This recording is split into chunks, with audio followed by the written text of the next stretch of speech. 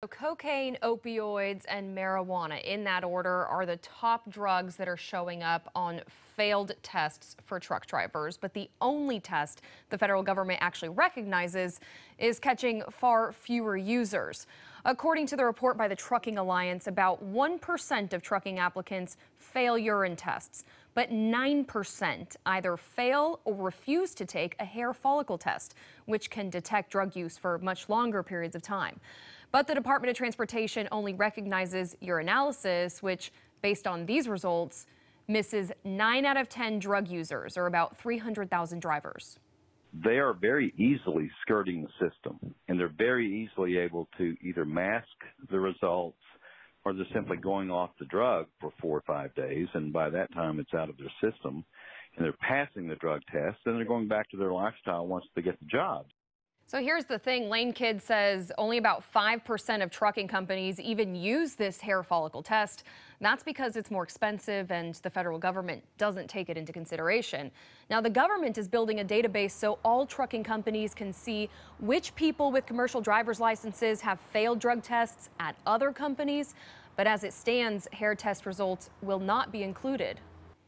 He could fail the hair test, and so the employer would say, well, I'm sorry, you don't qualify for a job here. He could walk out the door, drive down the street, walk in another trucking company that only requires a urine test and get a job today. And that's what's occurring with thousands of truck drivers every year in this industry. And we have a real subculture in the trucking industry of drug users who need to be taken out of their trucks and off the highways and let them go do something else. But endangering the public should not be one of them. So the wheels are moving slowly at the federal level on this. Years ago, then President Obama asked the government to come up with comprehensive hair testing guidelines by 2016. To this day, that hasn't happened.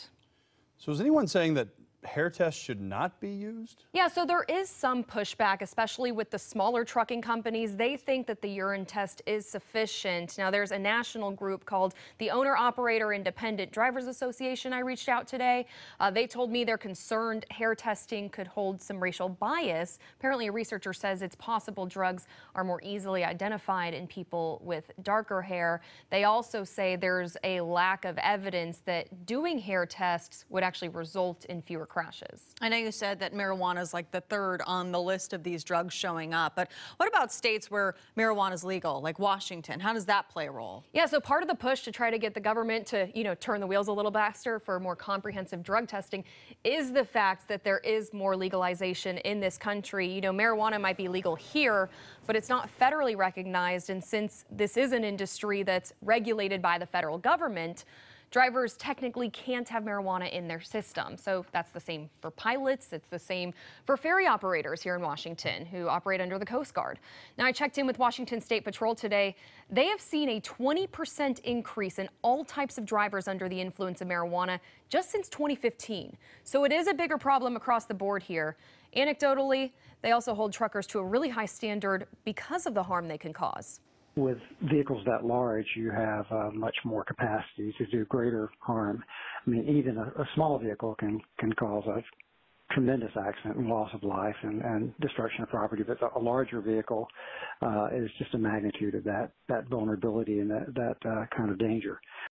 Some lawmakers are concerned that truckers could get punished for legally smoking off the clock in a state like this and, never driving impaired. But that is something that a hair follicle test would pick up. But others say as long as marijuana is illegal at the federal level, if you want to smoke, don't be a truck driver.